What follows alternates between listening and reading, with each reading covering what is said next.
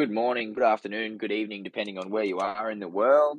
Welcome to the space. Let me just do a sound check first, so to make sure I don't talk for half an hour and nobody can hear me. Hi, can everybody hear me? Can you give me Good afternoon, good evening, depending on where. a five something? Anything you can give a react. That's what I'm looking for. That's the word I'm looking for. Can you give me a react on the excellent Cyberlete? It's great to have you back. I know it's it's been maybe a good week since we had a chat, but it's time to dive a little bit deeper into everything you've got going on. And I've nailed the name this time as well. So that's a great start. Can you hear me okay? Yes, sir. Yes, I can. Thank you for having us back. This is it's awesome, and can't wait to dive a little deeper. This is pretty cool. Well, yeah, absolutely. And it's once again, it's such a good experience having so many amazing projects on here, obviously, to collaborate with us. And I'd like to introduce as well, Ina. She's a part of what I would call the Swiss Army knife of the Layer 1X team. So even if you want to give a quick shout out, Ina, it's over to you, and you can do some intros for the projects as well while we just wait for, I think, Redcurry to jump up. Well, hello Over guys. to you. I hope you can hear me. Also, give me thumbs up if you can hear me. Delighted. Loud and clear. Good to go. Perfect. Delighted to be here. Welcome everyone to yet another episode of Layer 1X's very own XTalks podcast on everything interoperability. So I'm joining the host team and I'm so happy about it. Today is my very first time when I'm joining Joe on this journey. So, yeah. And today we have two absolutely wonderful protocols to shed the light on. We are waiting for Caspar to join as speaker. Oh, he just joined. Perfect. All right. So we have already partnered up with one of the guests, and they're absolutely amazing. We would like to welcome Redcurry, a great, innovative digital currency, all backed by commercial real estate. And we also just recently became friends with Cyberlete, also amazing project, a technology company built by gamers for gamers. So, welcome, guys, and over to Joe. Yeah, it's a pleasure to have you here as well. I realize the first time on a Spaces is a real experience too, especially if you jump on and nobody can hear you. From experience, that's pretty garbage. But we can hear you loud and clear, and it's absolutely wonderful to have you here with us. So let's dive straight in. I know that we've probably done a couple of little intros before, but maybe just give me a one-liner from you guys to get us up to speed with where you're at as a project, as an example, like what you do. If you were to encompass the elevator pitch me, what exactly is it that you do, so that everybody in the audience has a quick overscope of what you're about. Who wants to kick off? Caspar, Cyberlete? Either one's good to go. As you wish, Cyberlete, maybe take lead.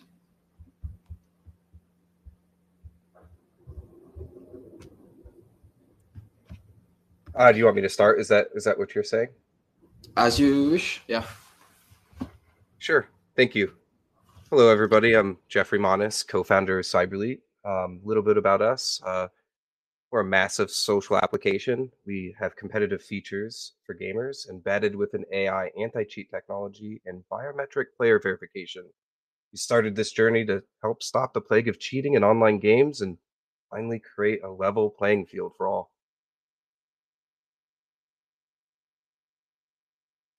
All right. Fantastic. Yeah, like I said, perfect elevator pitch. Over to you, Caspar. Sure, thank you. So for us, we started looking at the world and how to change it for better. And we think that the better world starts with better money, one that cannot be printed endlessly at will, is safe and accessible, and is stable. So that's where we created Redcurry, which is a real estate-backed currency providing inflation-resistant means of payment. So basically, we are democratizing access to hard, secure money for everyone. So that is banked or underbanked. I'm Casper. I'm a co-founder and CTO for Redcurry. Oh, fantastic. And both super innovative ideas. I think that's one of the really amazing things about Web3 is we're pushing the boundaries of what's possible and what's capable inside the technological world. And, you guys have amazing projects right at the forefront of that in terms of, community, but also in terms of what the capabilities are into real world application. So just on that, knowing you've just given us a quick intro, so what is it specifically that makes either of your projects unique in your respective industries? So we at Cyberlete, we're unique because we're fixing a big problem for gamers. And that's kind of like this big segmentation of gamers. It's kind of like everything is spread across the internet. You have TikTok, you have YouTube, you have Twitter, you have this, you have that. And there's not really any of these social platforms that really are focused on gaming. Or are they trying to create any type of ecosystem or creator economy for the gamers that exist? So it's just a bunch of more places for everybody to check instead of having everything kind of in one spot. So we're kind of trying to make something, a social platform that's so easy and intuitive to learn. And then at the same time, the competitive features are just caked into that. So it's intuitive. So you can just create a team, invite your friends, join the tournaments. And there's not like this huge, like, I have to discover what to do and learn a whole nother thing. It's just very easy and simple. Essentially, like creating a team is a few clicks at this point. It's pretty cool.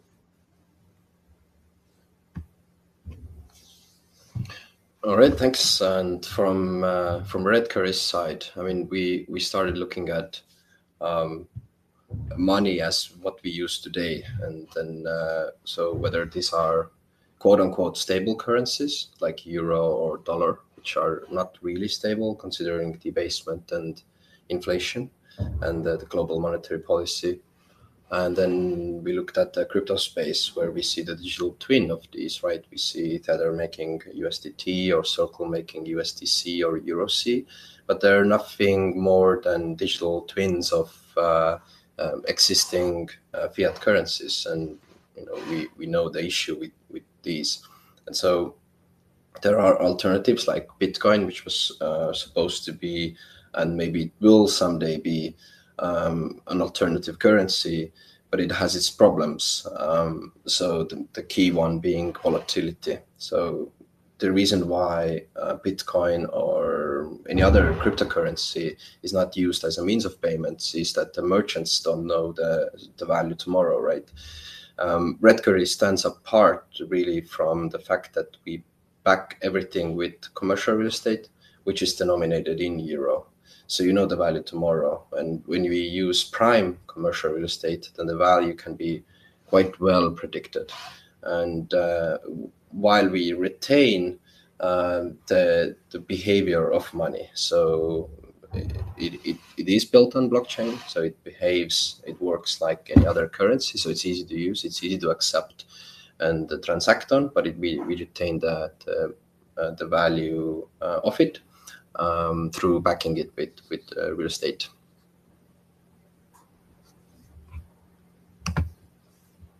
Yeah, absolutely fantastic answers from both. It's such different dynamics too in terms of obviously what you're both tackling and knowing you're both in the same, in the same broad space of, what we would classify Web3. That's amazing. Ina, any input? Absolutely, yes. Thank you for introductions, guys. Your unique features obviously are not only a selling point of your project, right?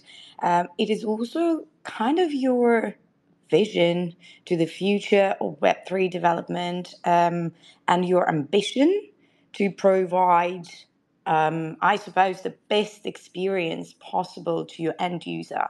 Whether it's gaming or digital currency, obviously. So I'll go into broader questions. Question for now, and I would like to know, how do you see the future of decentralized finance, and what is your role in shaping that future?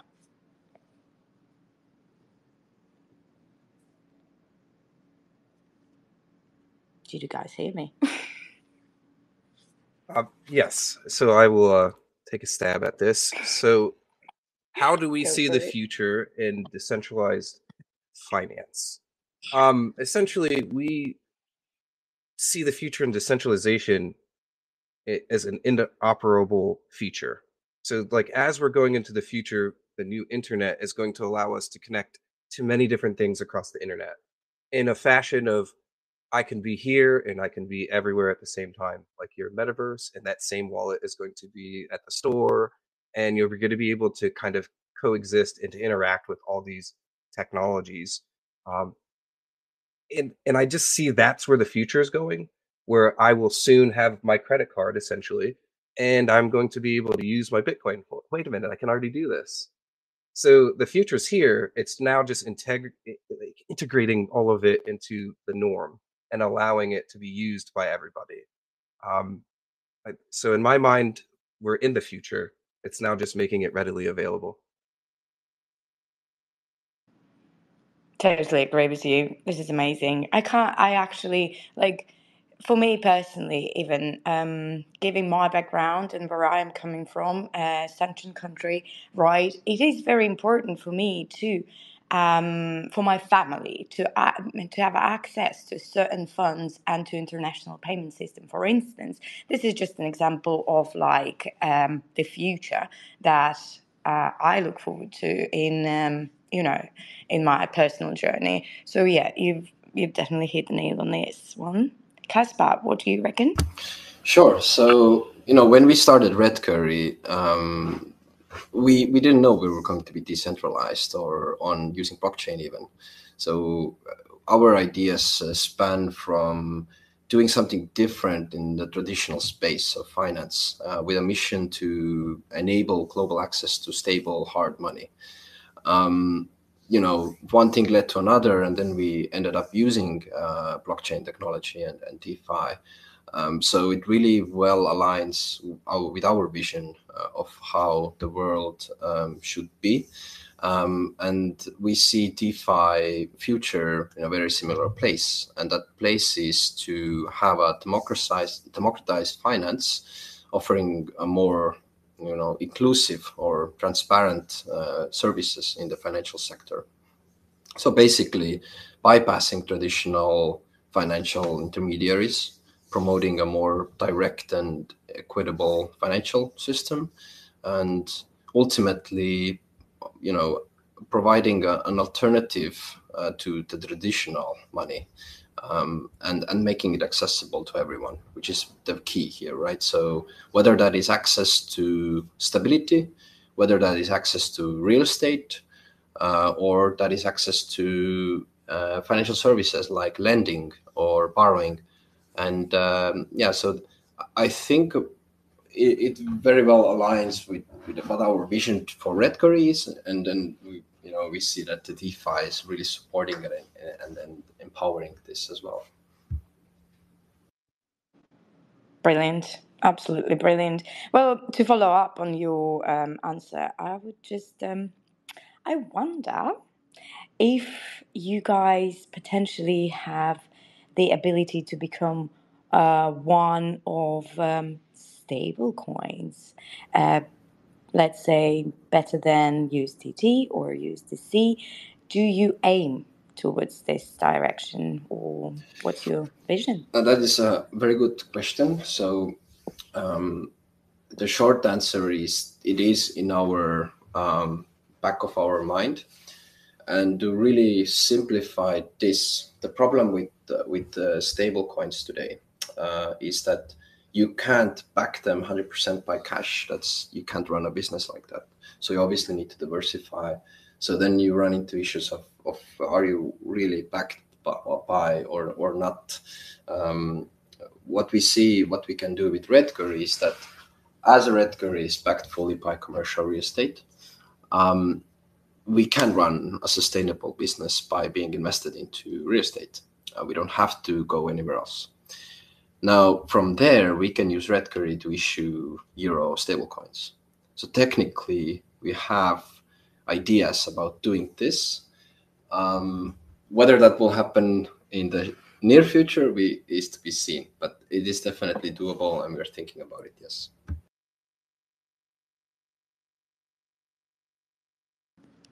Brilliant. Thank you. Well, let's go back to Cyberlete. Guys, I have a question more user-oriented. Can you explain and elaborate on user experience and how exactly Cyberlete works for an end user? Yeah, sure. So in the beginning here, in the near future, we are trying to incorporate and do a thing called smart contracts, or not smart contracts, smart accounts. Pardon me. These are a new innovation called EIP 4337. So we're trying to make it very easy for users to sign up. Essentially, an email or a phone or your already decentralized wallet, whether it's MetaMask all the way to Stargazer, you are able to sign up, make an account easy, and it creates a wallet that we're able to interact with on our application. This is pretty cool stuff. This also gives you tools to like have account recoveries and some other nifty tools inside of that, like importing or exporting or doing some other cool things. So essentially, we're trying to make it a very under 4-click sign up process and keep it very easy while we're onboarding users. As that is going on, it will be easy to then create a team and then join the tournaments. And then after you get paid for the tournament, it goes right to your account. And now it's in your account. You don't have to wait 6 months, like kind of like what's going on in the scene right now. People don't get paid for 6 months. This stuff will literally happen instantaneously with our smart contracts. That's awesome. I know that's a big thing in the space is I think at the moment people are programmed for the delayed gratification of Web3 or crypto or anything like that. I think it's been programmed into us at this stage from a lot of projects that it's like, do stuff now, get stuff later. And that tends to be much later sometimes, which can be, I suppose, a huge spike meter for FUD in a lot of places. It's really good to see that, you're innovating to make a change for that, because I think it's necessary, especially in that aspect. Would you say, and I imagine it's very different for Redcurry in that aspect, like how does that work for you guys with, I suppose, payments and things like that? Is that how when you're digitizing real world assets, for example, commercial real estate, is there how would I say, like rental payments and things like that? Is that part of things that Redcurry handles on chain as well, or is that more so off chain? Yeah, so there's a lot to build here. We want to focus on creating the infrastructure. So basically, we run a real estate fund of funds. We make those investments into the correct commercial real estate. We use this as the collateral for the digital currency that we then issue. That's what we focus on. Now we most likely have to build some of the use cases ourselves, and we're working on some of them. And that can be, for example, real estate deposit payments, where today, an average length of a commercial real estate contract is 5 years. So on average, you have to deposit for 5 years, and you see that you get that money back after that contract ends. That is a long time to be stuck in the deposit contract. With the inflation rate of today, you won't have much left. So for the low-hanging fruit is to solve that, right? So use Redcurry instead. Basically, pay your deposits on Redcurry and get it back after 5 years, and it has been appreciated. It has appreciated. You mentioned the lending concept, right? So today, I've been in the DeFi space for some time. The biggest problem as a user I see from the lending side is the over collateralization. And that's quite massive there. The reason is because the underlying collateral is volatile, right? The lenders don't take the risks, unnecessarily risk. risk. So with Redcurry, once we achieve, or as we achieve the stability, we can be under collateralized, right? So that is a big benefit compared to other cryptocurrencies. So there's many different use cases that can be used. Which of those we will build ourselves is to be seen. We want to keep our focus right now. We are working with potential partners, lending platforms who would do that, would provide that support, and then we would facilitate the adoption. Yeah, like I said, right now we're focusing on building the infrastructure up, and then creating the foundation for others to build on top of, and possibly pioneering some of the, piloting some of the use cases ourselves. But to answer the original question as well, I mean, from the use case side, right, we are as easy to use as Bitcoin, right? You can buy Redcurry on whether a central exchange or decentralized exchange, and use it as a on any wallet. So it behaves like any other cryptocurrency.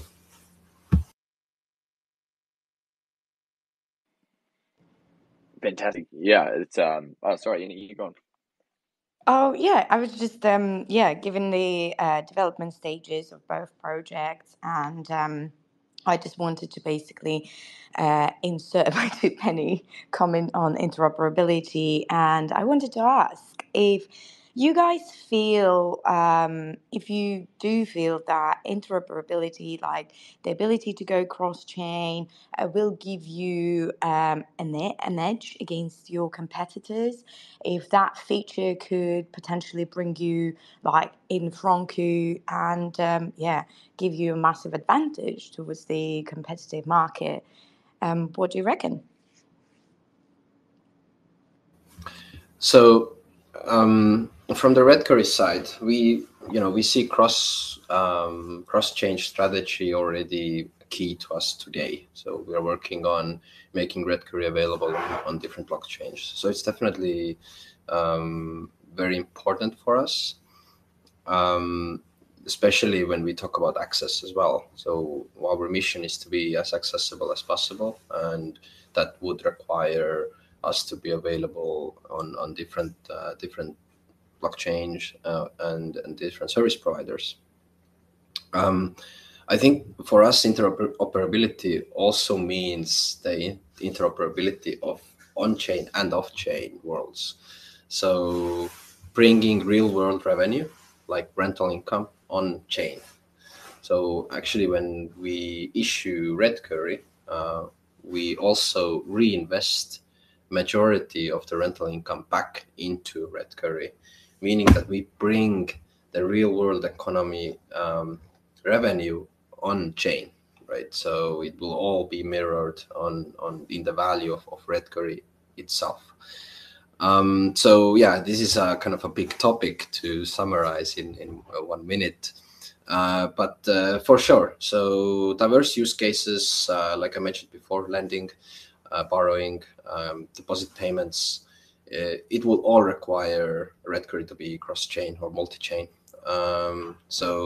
And today we are working on a cross-chain strategy. So it is very important for us. It's one of I would say one of the high priority topics that we are working on. I'll jump in. Wonderful. Too. Thank you. Yeah, go for it, please. Hi. Thanks for having me up. I'm James, co-founder of Cyberlete too. I don't want to let Jeff be the only one to talk. He's been on calls all day, so I'm gonna step in a little bit. I think right now, does interoperability give us an edge? I think it gives us an edge, and I think it gives every other company that's getting into Web3 an edge to be interoperable. Right now, the companies who have this one-click sign up as if like Web2, when they're able to onboard their users into Web3, that's going to be a massive competitive edge because, as everyone knows, the communities are spread out. Not all blockchains are one. We have communities on Solana. We have communities in different sectors of Ether. And it's the same way in gaming, especially. We have different platforms. We have, Steam, we have Epic Games, and different platforms. That's why right now, I think if anyone can tackle the interoperability part of it, they're going to be, greatly ahead. Here in the future, in just a few years, interoperability is going to be commonplace, and everybody will be interoperable. But at first, the ones who achieve it first and do a good job with their UI UX and make the user flow fluid and easy to understand, intuitive functions, I think will not only make a gaming company excel, but any company coming into Web3 excel. 100%. Yeah, given that we have two absolutely different projects on board today, right? However, like the unity within Web3 community and collaboration between projects with different abilities, different features, capabilities is so important. Do you guys, in your development stages as well, do you prioritize any like collaborative experiences or partnerships at the moment? Where are you at in terms of that? So yeah, we're not just working with gaming companies. We actually, I'll tell you a few we're working with. We're working with Constellation Network. They're a security company for the government, and also working with Finavant. They created a biometric system that we're using. So these companies are in Web3. Like I said, with the biometrics, that's how we're verifying the gamers on our platform. On Twitter, they'll charge you for your blue check mark. On Cyberlete, if you want to be a verified gamer, you scan your face with your webcam just as you would with your iPhone to log into your phone. And that just makes sure that you can't create another account. So you can't, cheat in the game, get banned, create a new account, and do it all over again. I kind of forgot what part of the question was. If you could help me out. Oh, the partners and how we're working. Okay, so the other weird partner we have, well, I wouldn't say partner quite yet, but we are working with them as a drone industry partner. So that has nothing to do with gaming at all. But how we made it work is, we met them through a Constellation. They're part of their network, and the guy he's very involved in drones, and he's working with major companies that deliver food and such. And so we worked with him. We're going to work with them to bring that to our application. So, you'll be able to have food delivered to your house, and you'll be able to see that inside of the metaverse if you choose to. So that's kind of some of the ways that we're working with companies that aren't necessarily gaming companies, but they do have tools that we can use. And we kind of met them just by being in the Web3 space. Lovely. Caspar, what you've got? Yeah, sure. So, obviously when you start a company in Web3 or in any other industry, there's so much to build, and you won't do it yourself alone. So how I see this is this different pockets, I would say, or groups of companies that we work with. So whether that is security. So for example, everything we do goes through Fireblocks. Fireblocks provides us the security layer that we need, whether that is multi-signature policies or wallets, etc. We're working with them. From the Oracle side, like we were talking about interoperability before, but we also, from the optical side of things, not just practical, but from the optical side of things, we also need to have third-party Oracle services that showcase or distribute the underlying collateral value of Redcurry. So what is the value of the real estate, right? So we're working with Chainlink on that side. From the cloud operational side, we're running, our cloud stack is not very heavy, but it is still something. So we are in the Google programs, working with Google Cloud. They're helping us with the cloud technologies that we do need. That the part that is then is still centralized, right? Running like more traditional stuff. From the distribution side, so Redcurry, we don't distribute ourselves. We issue and redeem Redcurry, so acting almost like a central bank, but we don't go directly to the customers ourselves. So we distribute through distribution partners. So whether these are virtual asset providers or WASPs, or their exchanges. So we are working with, for example, CoinStore, BlockTrade. We're working with some of DeFi platforms to provide the distribution side of things. Also, then from the network and business development side, we're a founding member of the Web3 Chamber in Estonia, and we're working with Cockpit and some other companies that help us to really, get the foot through the door in many places. And then blockchains, right? Big help for us and kind of a mutual benefit, I suppose, for everybody is to collaborate closely with different blockchains, like let's say Layer 1X, right? So what you guys are doing in the interoperability space is really helps projects like Redcurry to be more easily accessible to the general public. So we are working, and this list is definitely incomplete, and we're looking forward to working with more and more partners.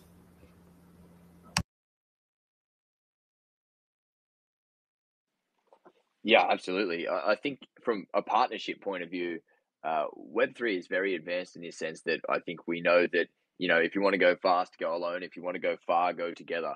And we're building off each other to create a better networked effect of things that can to plug the interoperability, that are interoperable with each other. And that's very important, I think, for a strong ecosystem just across the board. So it's good to see that, partnerships obviously play a large part in both the projects that you guys have. Just to I suppose dive in a little bit further to the tech side of things. Can we get some insights into the tech stack that that Cyberlete that powers you guys? Even Redcurry, the stuff that powers you. Look, what are the things you have to have as a minimum setup in order for your product to work? And I hope that question makes sense. That might take us on a bit of a journey, but I'm here for it. We'll see how we go. Sure. Great question. Awesome. So there's a lot that goes on underneath the hood. I will say that on the tech side of Cyberlete, we have a bunch of servers that we have to buy essentially, and that hosts our front end, our back end, and then we have an application layer, and then we also have security things. We have AI ML stuff. We have storage for things. Essentially, there is a lot underneath the hood for the tech stack, but nothing's really changing because it's all typically the same infrastructure that we all use for everything.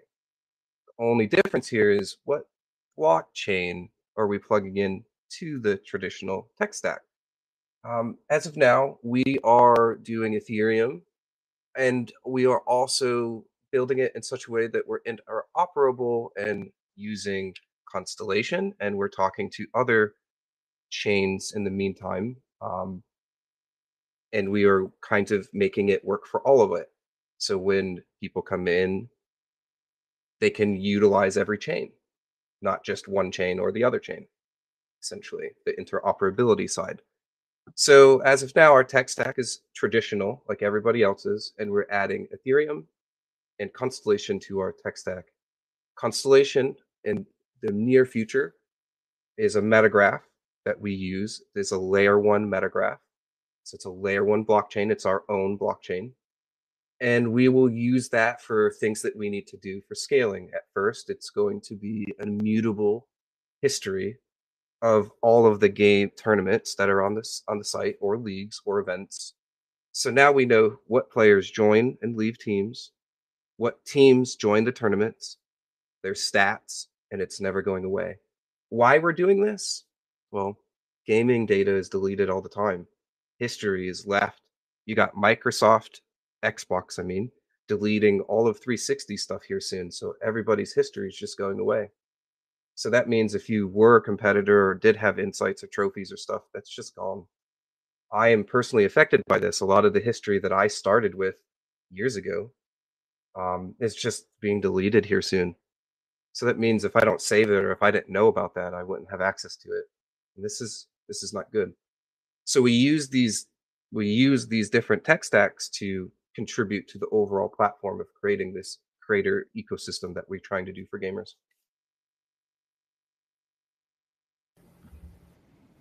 Yeah, I think, it's a thing that's probably not much touched on is here's the thing: how does it actually work? What are the capabilities and backends that have to go to it? Yeah, over to you, Casper Redcurry. Tell me, what infrastructure, what things do you need from a technological stack that powers your project? Yeah. So when we decided to use decentralized finance or DLT technologies for Redcurry, then one of the key decisions or principal decisions we made was that we will build as much as possible on chain, and therefore the reason is the reason is transparency. Ultimately, when you're building a currency, then the adoption of that currency is tightly coupled with the trust towards that currency, and trust can be achieved through transparency. That's one part of it, right? So our stack is heavily on chain. We have the token contract, obviously, but that is quite a vanilla ERC20 contract. We also have an asset contract where we track the entire collateral on chain. So you will be able to, and you will see today, all the assets that Redcurry has as collateral on chain. So it's publicly auditable, right? All the data is there, and we also reference links to off-chain sites. So whether these are national registries, etc., so you can double check the ownership of these assets and whether our foundation is the owner of it or not. We publish that data then on chain through a more traditional web interface or a DApp. So that is kind of the off-chain technology. So we built this back office system that is connected with our contracts through Fireblock's secure kind of a thing that they offer, not getting into the details, but basically everything goes through Fireblocks, so they wouldn't be able to, it's not so easily, so basically nobody can write their private keys somewhere, and then if those get lost, then we are screwed, right? It's all MPC technology in terms of wallets. And then finally, to kind of put this all together, we have another smart contract, which we call the governor smart contract. And basically what happens is that you cannot issue or redeem Redcurry directly. You have to go through the governor, and that is also open source smart contract that is running on blockchain. And basically what it does in a simplified way is it checks what's our collateral on chain, and then it decides how much and if it can issue Redcurry or redeem it for that matter. So even if I want to issue Redcurry, without maybe changing the collateral, I cannot. So it all has to first go into buying real estate, issuing that on chain so that everybody can see, and then and only then can Redcurry be issued. That is a kind of a very simplified way of explaining it, but more or less, I would say like 80% is on chain and 20% is off chain. And then one more part, which is more like a traditional thing. We have an application. Not everybody can go on scanners, blockchain scanners, and read smart contract data. Obviously, it's not that easy. So we built an explorer. So we call it Redcurry Explorer. And that reads data directly from on-chain and displays it in a nice visual way. So you can see what assets are backing Redcurry, what is the worth of those assets. You can see history as well, so the change of these assets. And of course, you can also see the audits that are being done to these assets. So we follow regulatory requirements like any other fund. And we also issue the audit reports on chain. So you will be able to see which assets have been audited and when, and we can reference to the audit reports also. So we're really trying to build this very, very transparent system, and the only way we really saw how to do it was to build open source and to build on chain. Yeah, that's a great answer. Yeah, it was just a great answer. I was just trying to process so many things there. Did you have something to throw in? Yeah, absolutely. I remember very first time when we had a chat with Caspar, with Redcurry guys, and I remember the emphasis on transparency, on accessibility for end user, and most importantly, it's the easy way, introducing the easy way for a user who might not be that tech savvy, and still have access to information, to comprehensive analysis of what's happening on chain, what's happening to transactions, and it is very important for just end users, for normal people, as I classify myself definitely, to have that simplicity and usability within Web3 experience that at the moment sometimes comes across quite complicated, a bit scary, a bit dangerous due to like security and stuff. So yeah, this is brilliant. Kudos to you guys, and yeah.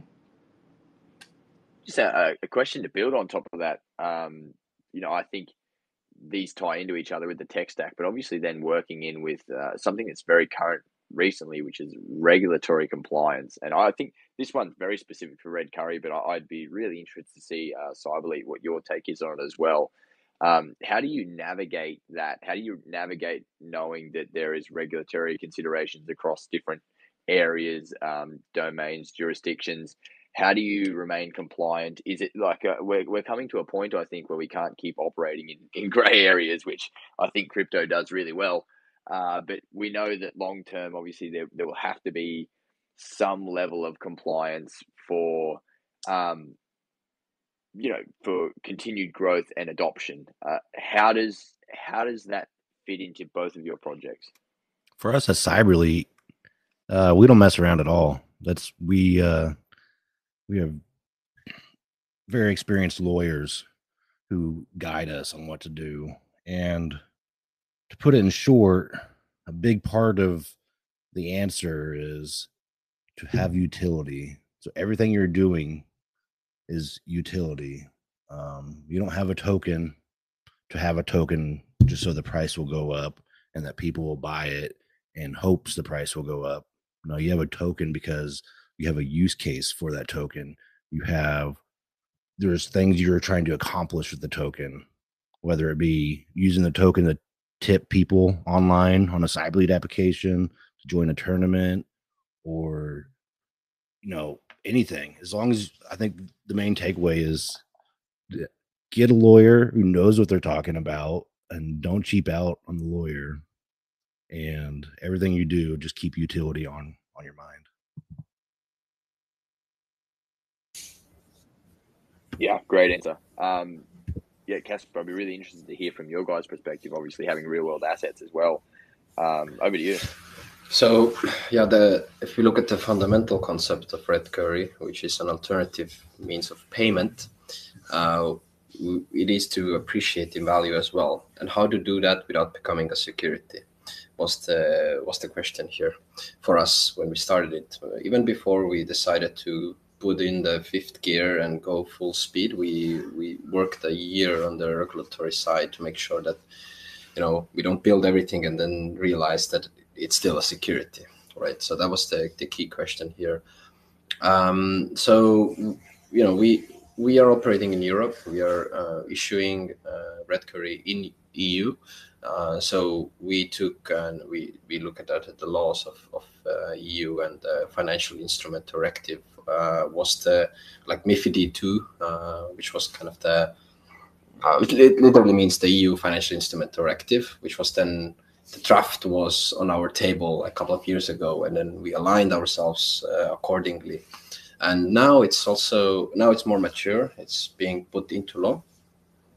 And we are following that MiFID II regulation. Redcurry does not fall under the definition of a security. It also has been confirmed through extensive independent legal reviews. We are working with major law firms, have been working with them for years. We have one of our founders has a very strong legal background also.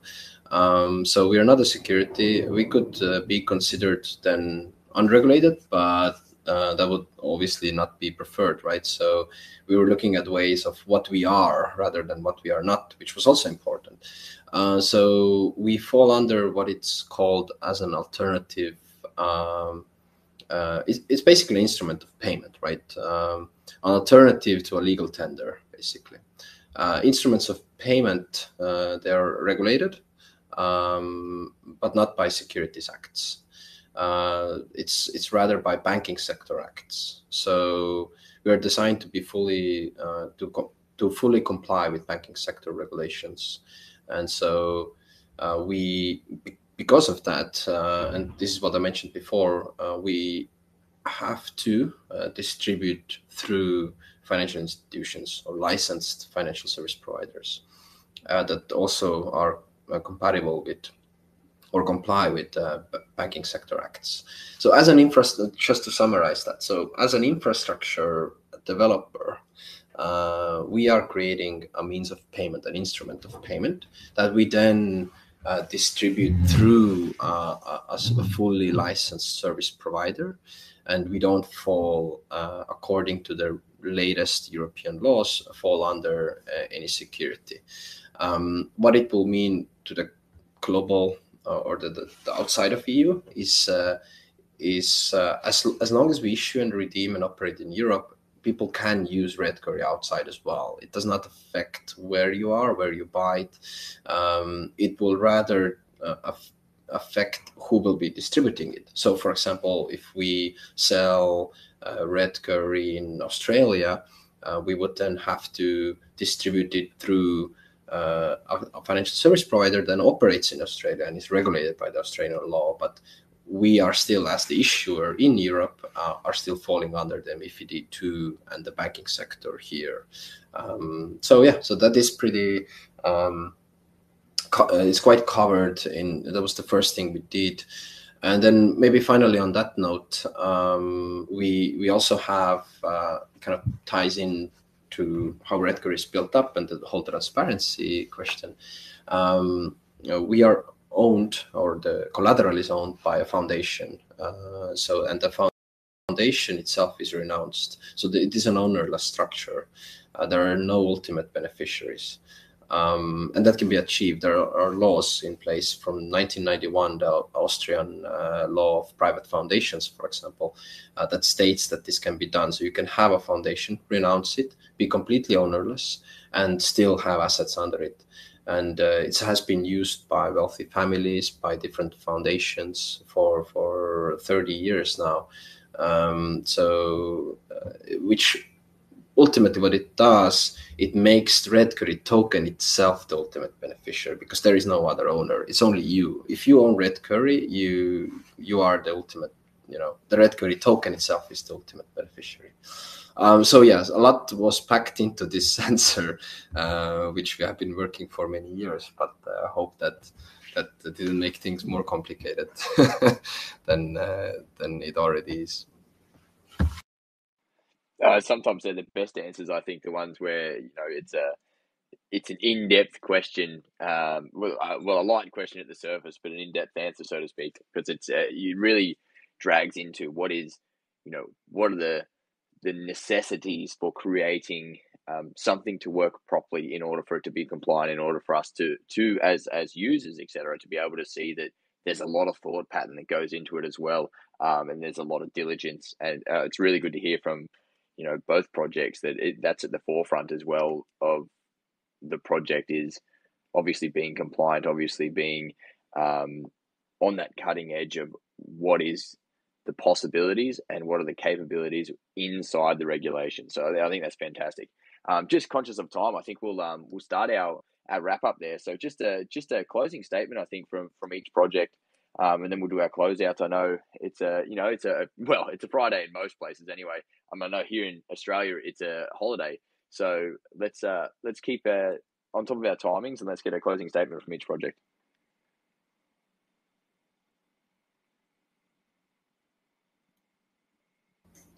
Hey, All right, sorry. go ahead, Sam. No, I have multiple tabs open. I'm listening here and I had to find the tab to unmute myself. There was a question in the chat. I want to address that real quick, and it was, how does Cyberlete address cheating and fraud associated with online gaming? Let me answer that, and I'll end. We address it by proving that the user behind the computer or electronic device is a human. So we're able to map out the human activity, how they operate their keyboard and mouse and their digital device. We're able to create a fingerprint for them, basically. And each user is different.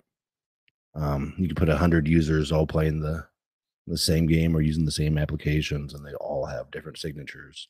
And so when they do something that breaks their signature, you can kind of look at your thumb and then press your other thumbnail against your thumb, and you'll see like a straight line across your thumbprint. And when we look at the data visually, that's how obvious it is that someone's cheating in that game. And so we address it first with our AI anti-cheat, and secondly with our biometric player verification system.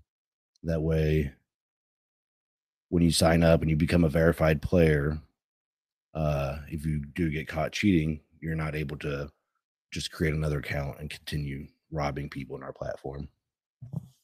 And just to kind of close out, thanks for having us on.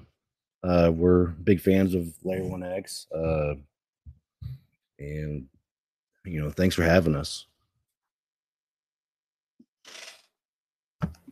Yeah, it's an absolute pleasure to have you guys here. Like I said at the start, it's always great to be able to dive into those into your projects and get that real insight from founders as well. So we appreciate having you here, Casper. Yeah, thanks. So I'll close with what I started. I think together we are unstoppable. I think the goal here for many DeFi services is to put you in control of finances, to help you foster a fairer and more inclusive monetary system. I think this is this is definitely what we are doing in the crypto space, and I believe many other DeFi companies and platforms are doing as well. So I think collaboration here is very important to really see through the modern or the current financial system, and then see what can actually be achieved as well if we think 2 steps ahead. I think what we're doing is a testament to the potential of what can be done when you merge traditional assets with modern technologies like Layer 1X, right? So yeah, I would just thank you, Layer 1X, for having us here, for giving us this platform to reach out to the world. Let's nudge the monetary system together, 1 step at a time. We do have a Money Renaissance program going on right now, so if anybody wants to join, go to our website, take part. It's quite it's not very intense, so we don't expect you to work, but you can join our Renaissance program. There are many benefits there, different airdrops, different club invitations or invitation-only club systems that we have. So getting in early, there are definitely different perks and rewards coming up. More on our website about that. And thanks again, Layer 1X, for having us on, and looking forward to the next ones. Yeah, jump in. Yeah, thank you, Joe. Okay, a quick closing statement from me as well. I personally really appreciate your collaboration, your cooperation, your friendships, and response to my constant bugging of like, do you want to come on our session? Thank you so much, guys. I really appreciate you. You always have an amazing input, always have something to share with the audience. And, together we grow fast, we grow strong, and onwards and upwards. I will be dropping all the website links in the comment. Please, guys, follow Cyberlete and Redcurry's social handles, and also visit their website. There is cyberlete.io, there is redcurry.co. Also, if you know of any projects who would like to participate in our AMA sessions, in our open discussions, fully powered by Layer 1X. We only want your presence and insights. Please go on www.xtalksama.com and submit a form. We will be more than happy to get in touch with you, find out who you are, and invite you over. So thank you so much. Also, one more important note, please follow our Discord, jump on our Discord, join our community. We've got some really good perks going on, and links are all dropped in comments section. Thank you very much from me. Thank you for making my first ever experience on Twitter Spaces so wonderful. And thank you for listening to my shaky voice. It's a pleasure to have you here, and I know the first one's always the rip the Band-Aid experience. If you've never done spaces or live Q&A, I guess it's definitely something for the resume. It's if you've never done it and you're up here trying to present, for anybody in the audience, it does get better, I promise. The shaky things go away. But once again, thanks everybody for being here. We really appreciate having you as a part of the community, and not just our community, but the Cyberlete community as well as the Redcurry community, listening in and getting all the info. We will see all of you on the next one. We do have our XTalk AMAs are a regular thing, so stay in touch with our socials. We'll have them all across there. We update it regularly. As Ina said, jump in the Discord, and of course, jump in any of the links Discords for Cyberlete and also for Redcurry as well. As we said, if we want to go far, we go together, and that's what we're all about. Just building the platform, building the rails, so that all of us can be successful through 2024 and into the future. So once again, thanks everybody for being here, and we will catch you all on the next one. Cheers, guys. Thank you. Ciao, everybody.